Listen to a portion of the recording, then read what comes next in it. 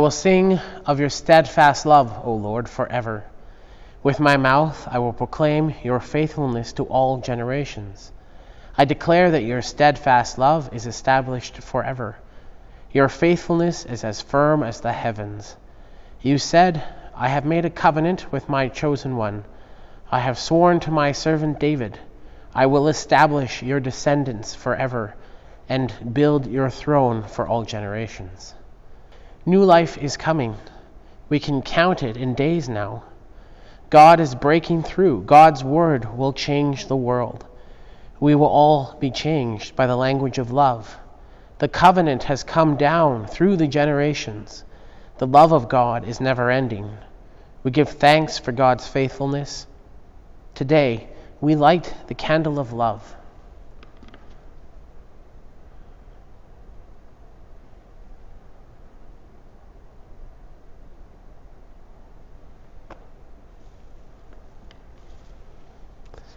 We give thanks for God's steadfast love.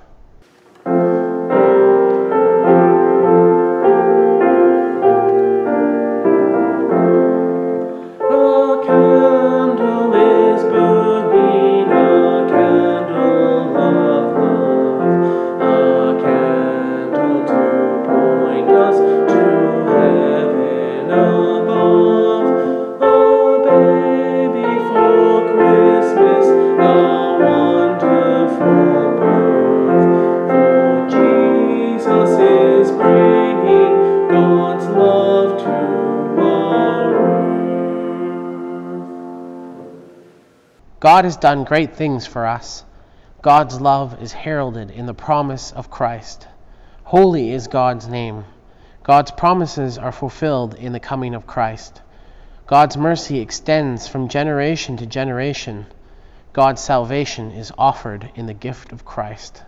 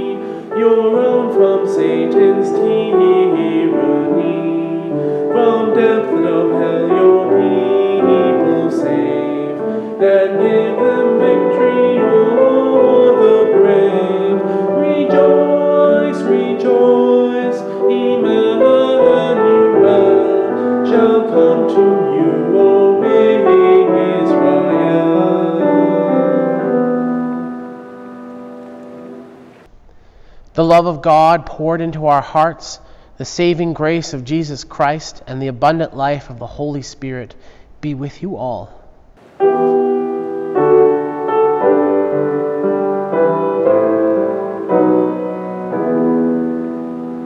Wait for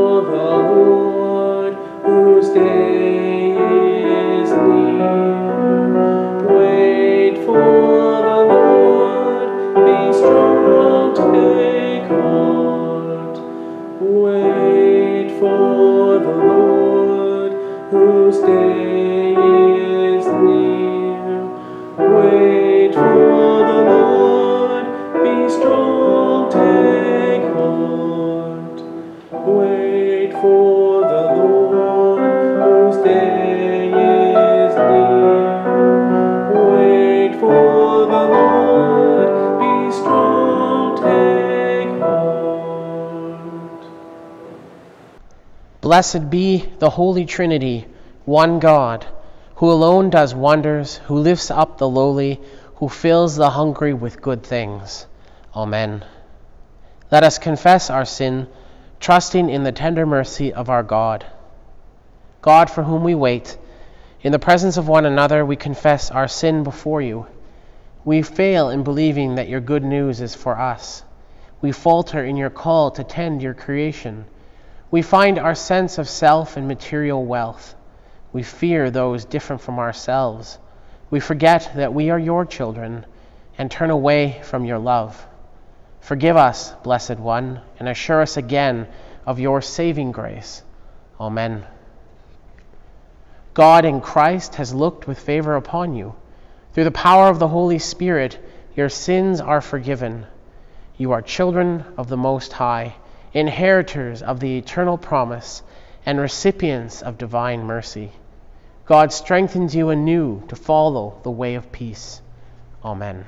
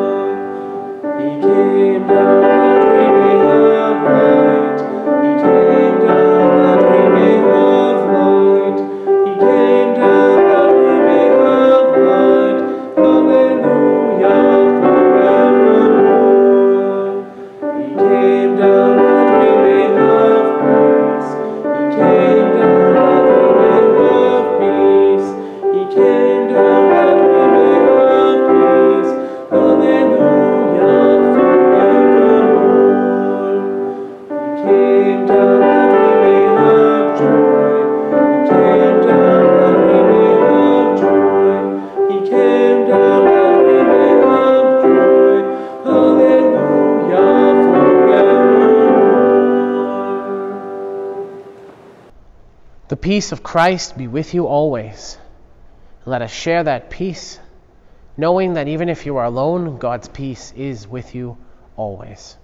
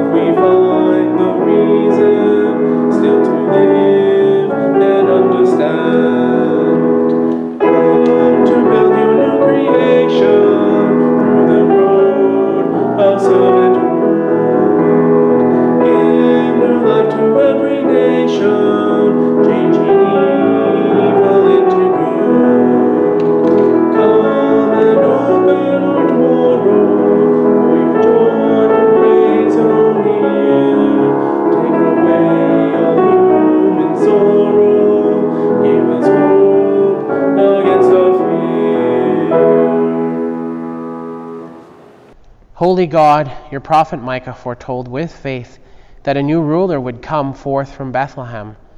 Today we celebrate the fulfillment of your promise. Your daughter Elizabeth proclaimed with faith that her cousin was to be the mother of her Lord. Today we celebrate the fulfillment of your promise. Your servant Mary proclaimed with faith that she would be called blessed by all generations. Today we celebrate the fulfillment of your promise. Make us bold enough to proclaim with faith the coming of your kingdom, the coming of your justice, the coming of your peace. May we sing out the good news of your salvation, trusting in fulfillment of your promises. All this we pray in the name of the one who comes. Amen. Hi everyone. I hope that you had a good week, and I hope that you enjoy the break ahead, and I hope you get a chance to celebrate Christmas in some way, even in spite of everything that's going on these days. Today we lit our last candle of Advent, the candle of love. And it's right that we did so, because love has come. Love, whom we name Jesus, has come into the world. That love which is so powerful that it changed the world. It made us God's children forever. It claimed us. It sustains us, renews us. It is what we experience when we have love between ourselves and a friend or a family member or somebody who might be more romantic, or whatever the love is. We know God because we experience love in all these varieties of ways. So we celebrate that in the lighting of the candle and in the coming of Jesus. And that's big. It's a big way of saying it.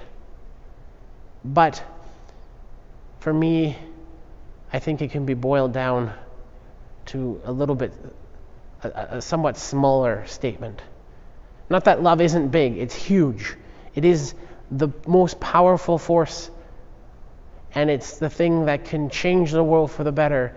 It's the thing that we celebrate and hope for every moment of our lives. Love is that force, that I don't know what else to call it but a force, really, in our lives that makes everything worth it, worth living, worth doing. It's love. It's love that gives all of that life and purpose. Love is that force. And that, again, that's another big statement. But let's put it a little smaller. When you were a child, I know when I was a child, there were moments when I was scared. We've all been scared. We're probably still scared to this day and about a lot of the different things.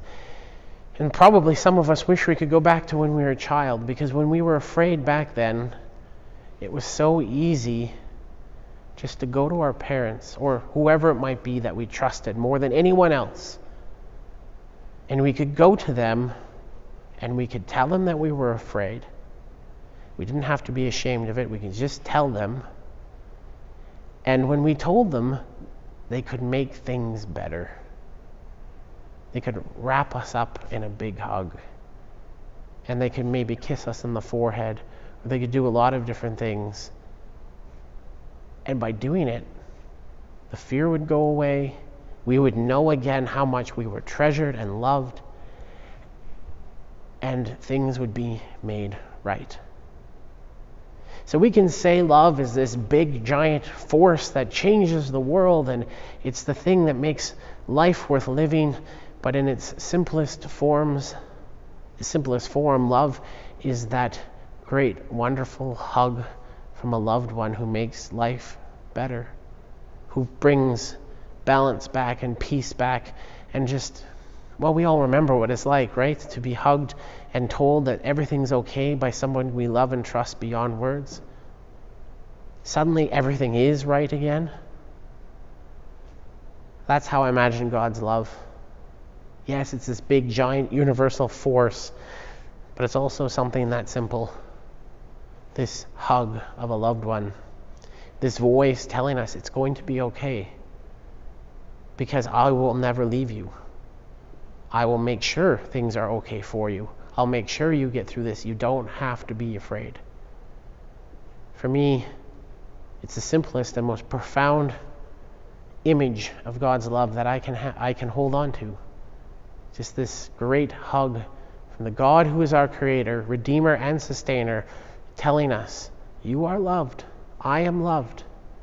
Things will be okay because I will never leave you. Ever.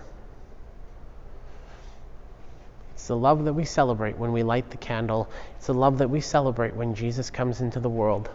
It is the love that gives our life purpose, hope, peace, and joy. And for that we say thanks be to God. Amen. Let us pray. God, you are love. You are that hug in the darkness when we are so frightened. You are the voice telling us things will be okay because you will never leave us. You are that deep comfort of peace, the one whom we can trust beyond all, the one who can give balance and peace and hope back to our life. May we hold on to that love all our days. May it give us strength and hope and peace even in difficult times. For your love is our life. And for that we say thank you, thank you, thank you. Amen. I hope that you have a wonderful Christmas ahead. Of course, there'll be Christmas Eve service if you're going to be watching online. There's Christmas Eve services here too. So if I don't see you or interact with you before in some way, have a wonderful and Merry Christmas. Bye for now. Let us pray. The Spirit and the Church cry out, "Come, Lord Jesus." Everyone who awaits his appearance cries out, "Come, Lord Jesus." The whole creation cries, "Come, Lord Jesus." Come to us, Lord Jesus, as we hear Walter read your holy word. Keep us attentive to the truth of the Scriptures. Turn us away from myths and turn us in faith to you, our strength and a Redeemer. Amen. The first reading is from Micah chapter 5, verse 2 on. But you, O Bethlehem of Ephrathah, who are one of the little clans of Judah, from you shall come forth for me one who is to rule in Israel, whose origin is from old, from ancient days. Therefore he shall give them up until the time when she who is in labor has brought forth. Then the rest of his kindred shall return to the people of Israel. And he shall stand and feed his flock in the strength of the Lord, in the majesty of the name of the Lord his God. And they shall live secure, for now he shall be great to the ends of the earth, and he shall be the one of peace. The word of the Lord. Thanks be to God. Our psalm is from Psalm 80. We will read it responsively. Hear, O shepherd of Israel, leading Joseph like a flock. Shine forth, you that are enthroned upon the cherubim. In the presence of Ephraim, Benjamin, and Manasseh, stir up your strength and come to help us. Restore us, O God, let your face shine upon us, and we shall be saved. O Lord, God of hosts, how long will your anger fume when your people pray? You have fed them with the bread of tears. You have given them bowls of tears to drink. You have made us a derision of our neighbors, and our enemies laugh us to scorn. Restore us, O God of hosts. Let your face shine upon us, and we shall be saved. Our second reading is from the 10th chapter of Hebrews. Consequently, when Christ came into the world, he said, "Sacrifices and offerings you have not desired, but a body you have prepared for me. In burnt offerings and sin offerings you have taken no pleasure." Then I said, "See, God, I have come to do your will, O God. In the scroll of the book it is written of me." When he said above, "You have neither desired nor taken pleasure in sacrifices and offerings and burnt offerings and sin offerings. These are offered according to the law." Then he added, "See, I have come to do your will." He abolishes the first in order to establish the second. And it is by God's will that we have been sanctified through the offering of the body of Jesus Christ once and for all. The word of the Lord. Thanks be to God.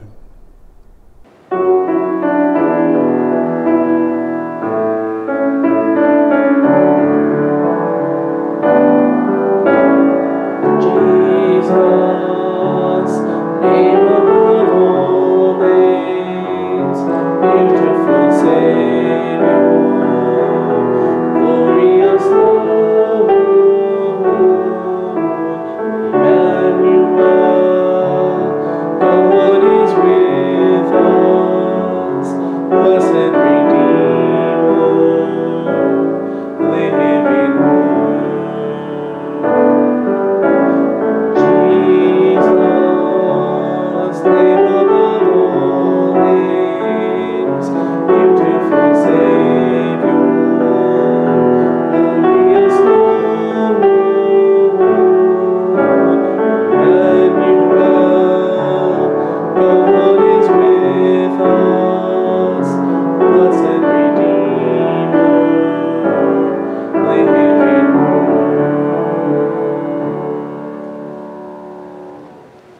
Our Holy Gospel today is taken from St. Luke, the first chapter. Glory to you, O Lord. In those days Mary set out and went with haste to a Judean town in the hill country, where she entered the house of Zechariah and greeted Elizabeth. When Elizabeth heard Mary's greeting, the child leaped in her womb. And Elizabeth was filled with the Holy Spirit and exclaimed with a loud cry, "Blessed are you among women, and blessed is the fruit of your womb. And why has this happened to me, that the mother of my Lord comes to me? For as soon as I heard the sound of your greeting, the child in my womb leaped for joy. And blessed is she who believed that there would be a fulfillment of what was spoken to her by the Lord." And Mary said, "My soul magnifies the Lord, and my spirit rejoices in God my Savior. For he has looked with favor on the lowliness of his servant. Surely from now on all generations will call me blessed. For the Mighty One has done great things for me, and holy is his name. His mercy is for those who fear him from generation to generation. He has shown strength with his arm. He has scattered the proud in the thoughts of their hearts. He has brought down the powerful from their thrones and lifted up the lowly. He has filled the hungry with good things and sent the rich away empty. He has helped his servant Israel in remembrance of his mercy, according to the promise he made to our ancestors, to Abraham and to his descendants forever." The Gospel of the Lord. Praise to you, O Christ. Let us pray. O Lord, let the words of our mouths and the meditation of our hearts be acceptable unto you, our rock and our Redeemer. Amen. Christianity is a multifaceted and rich tapestry of practices and beliefs. As Lutherans, we have our liturgy, which is the dramatic reenactment of our salvation story. As one of my first-year seminary professors phrased it, it is our constant reminder and proclamation of the love that God has for us, shown so beautifully in the person of Jesus Christ. Our service is built on that fundamental truth of our faith. But other denominations have different ways of celebrating and honoring God in their midst. Some of our evangelical brothers and sisters sing music that is meant to elicit an emotional response, in keeping with the message of love they are trying to convey through that music. Still others celebrate through the coming of the Holy Spirit in their lives, often in very real and tangible ways. One has to only think of the speaking in tongues that our Pentecostal brethren partake in, for an example. Although these are all ways that we are trying to worship God and give our love and thanks to the one who has meant so much to us, we can grow a little elitist about our brand of Christianity. We look at something like speaking in tongues and it makes us vaguely uncomfortable, or worse. We shake our heads and double down on the customs and traditions that make us comfortable.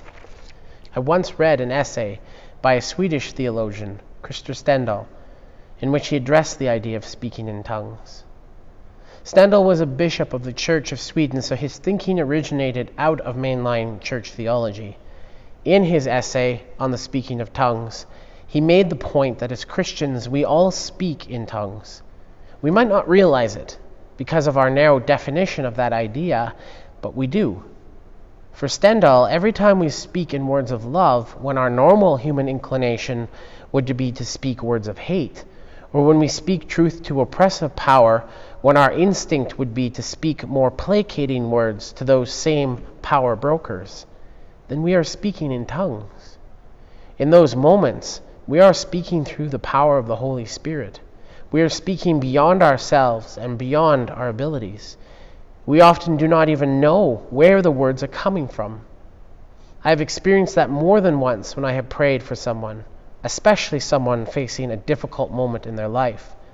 I sometimes struggle with knowing what to say, but when I pray, when I invite God into that moment, the words come. Words which I firmly believe are often not my own. Stendhal believed that there were numerous examples of this throughout Scripture. One of those passages was our gospel text for today. Mary was, by all accounts, a simple girl. She was not royalty or nobility of any kind. She was likely not educated. It would have been assumed that she would have lived out her life in relative obscurity, if not for God's call in her life.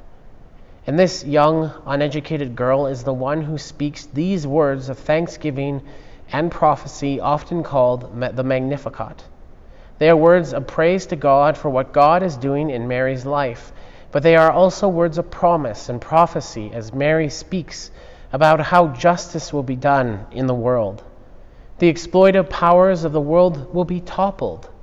It will be God who will rule, and it will be God's justice that reigns. These are elegant words, but these are not the words that one would expect from the mouth of one with no education. And in essence, these aren't the words from such an individual. They are the words of the Holy Spirit, tripping from Mary's tongue, and she proclaims with great joy what God has done for her and for us. Today, we lit the last candle of our Advent season, the candle of love. It is a culmination of this season of waiting, for it is in love that we gain our joy, and it is in love that we can find peace, and it is in love that we ground our hope. It is love made flesh in the babe in Bethlehem that we wait to celebrate once again this Christmas. So how can we keep from proclaiming it just as Mary did? And just like Mary, the words that we speak, words of love, are not solely ours. They are the words of the Spirit, tripping from our tongues in words of praise and hope. We as Lutherans may not feel comfortable with the idea of speaking in tongues, but we do so every time our words are words of praise and love, when so often we are frustrated and angry. In those moments, it is through the power of the Spirit that we are speaking. How could it be otherwise? I sometimes wonder if Mary felt the same, or the disciples, as they journeyed into the world to spread the gospel message. Did they too realize that it was through the power of the Spirit that they spoke and acted and shared God's love?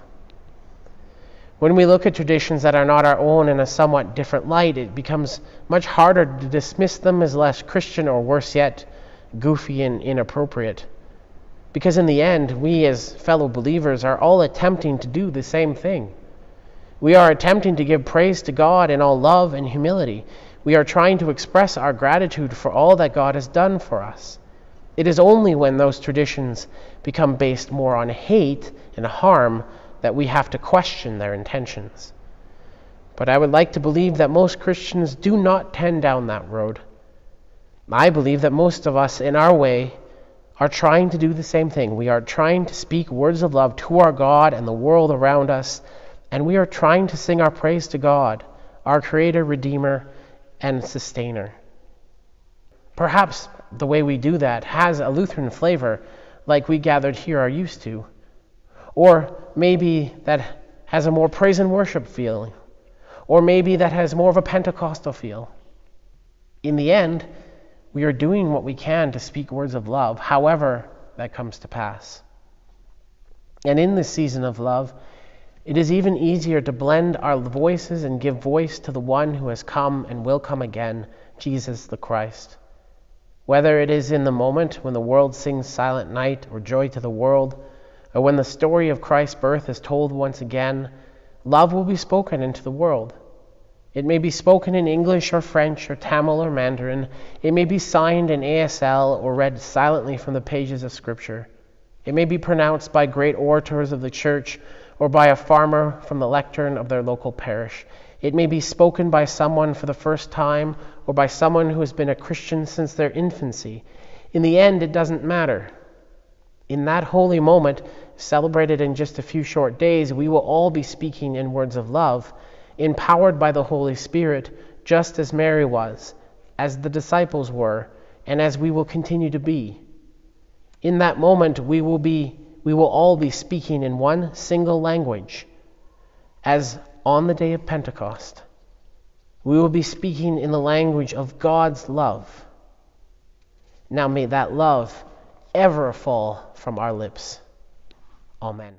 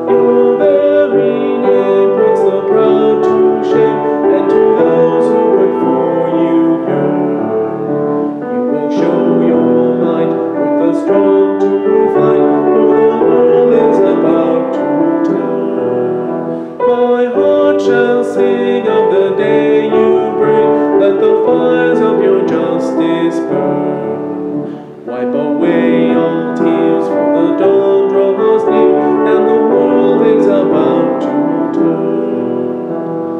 From the halls of power to the fortress tower, not a stone will be left on stone. Let the king beware, for your justice tears every tyrant from his throne. The hungry poor shall weep no more, for the food they can never earn. There are tables spread, every mouth be fed, for the world is about to turn. My heart shall sing of the day you bring.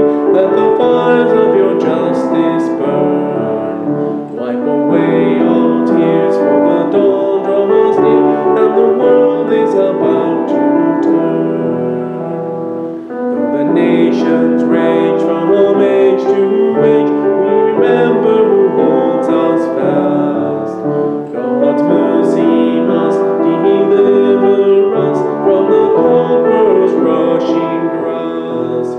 This saving word that our forebears heard is the promise which holds us bound, till the spear and rod can be crushed by God, who is turning the world around. My heart shall sing of the day you bring. Let the fires of your justice burn. Wipe away all tears, for the dawn draws near, and the world is about to turn. All through this season of Advent, we have encountered hope, peace, and joy. Today, belief and love are the theme. Today, we have heard the story of surprising commitment. We have learned of Mary and God's wonderful love. Today, we will be challenged to believe in all that God can do. Open our hearts, Lord, that may we be ready for your love. God has made us God's people through our baptism into Christ. Living together in trust and hope, we confess our faith. We believe in one God, the Father, the Almighty, maker of heaven and earth, of all that is, seen and unseen. We believe in one Lord, Jesus Christ, the only Son of God, eternally begotten of the Father, God from God, light from light, true God from true God, begotten, not made, of one being with the Father. Through him all things were made. For us and for our salvation he came down from heaven by the power of the Holy Spirit. He became incarnate from the Virgin Mary and was made man. For our sake he was crucified under Pontius Pilate. He suffered death and was buried. On the third day he rose again in accordance with the Scriptures. He ascended into heaven and is seated at the right hand of the Father. He will come again in glory to judge the living and the dead, and his kingdom will have no end. We believe in the Holy Spirit, the Lord, the giver of life, who proceeds from the Father and the Son. With the Father and the Son he is worshipped and glorified. He is spoken through the prophets. We believe in one holy Catholic and Apostolic Church. We acknowledge one baptism for the forgiveness of sins. We look for the resurrection of the dead and the life of the world to come. Amen. In this season of waiting and watching, let us pray for all people and places that yearn for God's presence. Nurturing God, you give us life and care for our every need. Use the Church's gifts and ministries for your service, bringing your word to all who seek your transforming grace. Hear us, O God. Your mercy is great. Creator God, you proclaim your boundless love for all that you have made. Renew barren lands, polluted waters, and melting ice caps. Make us servants of your creation that brings forth abundant life. Hear us, O God. Your mercy is great. Righteous God, you bring down the mighty and lift up the lowly. Strengthen those who seek justice. Bless the work of community organizers, activists, journalists, and all who call our attention to imbalances of power. Hear us, O God. Your mercy is great. Compassionate God, you proclaim your love and mercy. Show your loving kindness to teen parents and those who are pregnant.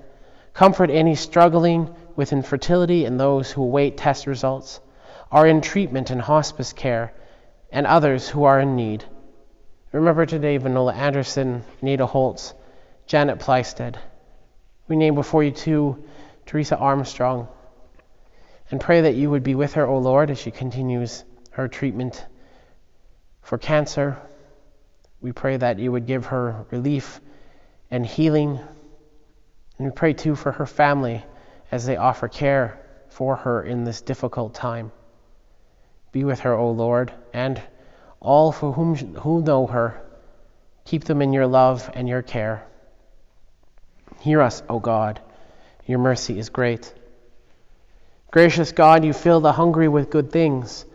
Bless the feeding ministries of this congregation and community.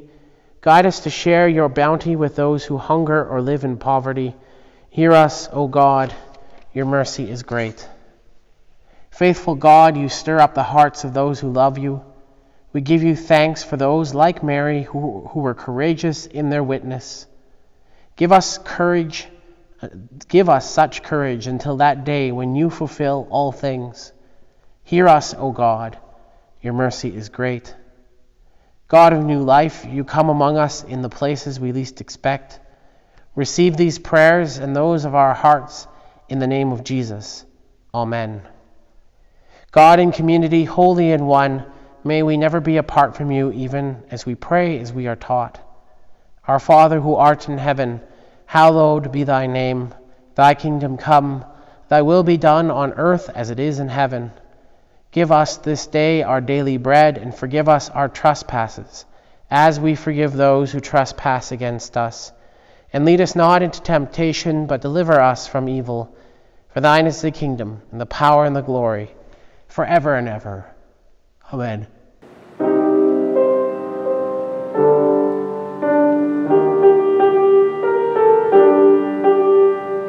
Come now, O Prince of Peace, make us one body. Come, O Lord Jesus, reconcile your people.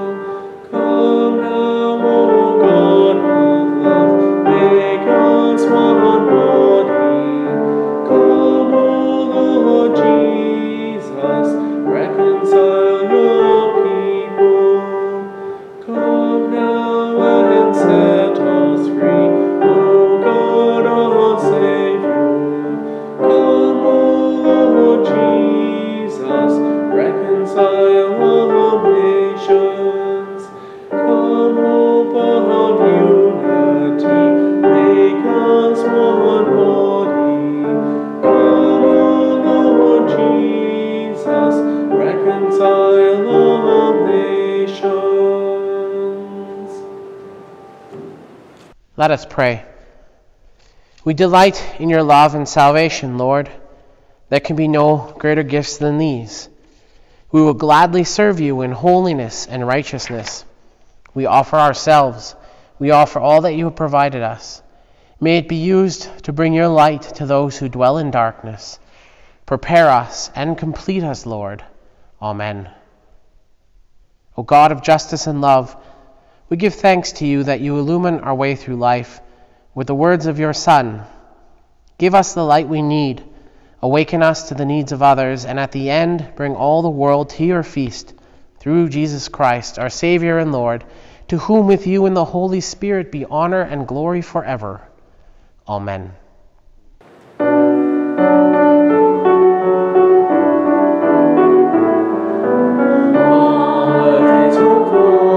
Savior comes at last.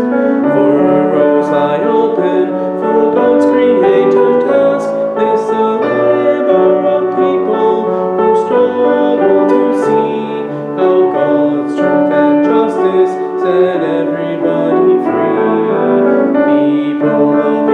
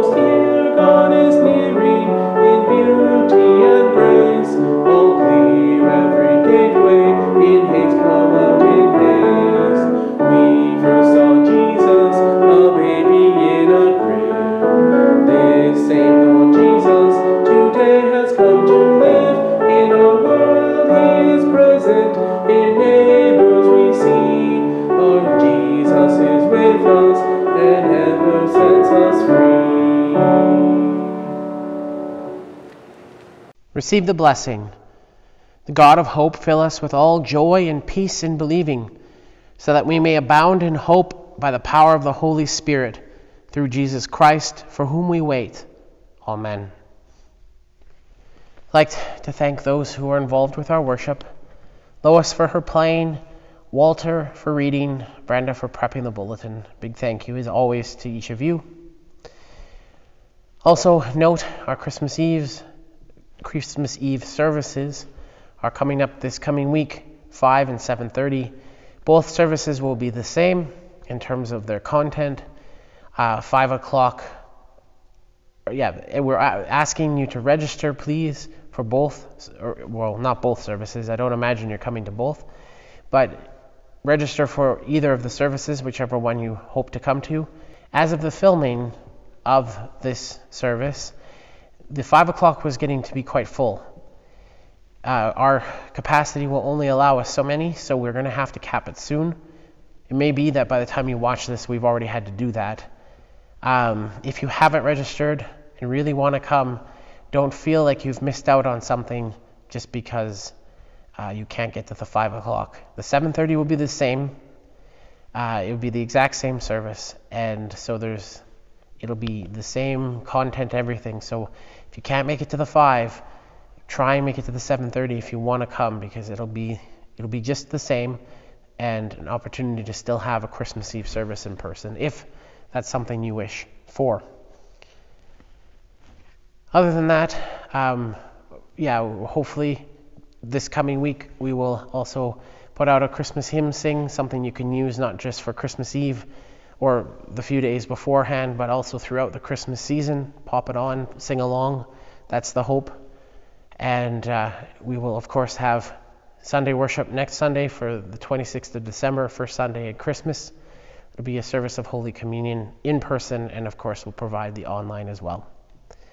So that's kind of how our next week or so is going to go. Hopefully you have a merry and wonderful Christmas. For those of you I won't see in person, I hope that it's a blessed time for you. And however you are able to celebrate it, I hope you know God's love and presence as you do so. So take care. Blessings of the season be with you, and we will talk to you soon. Bye for now.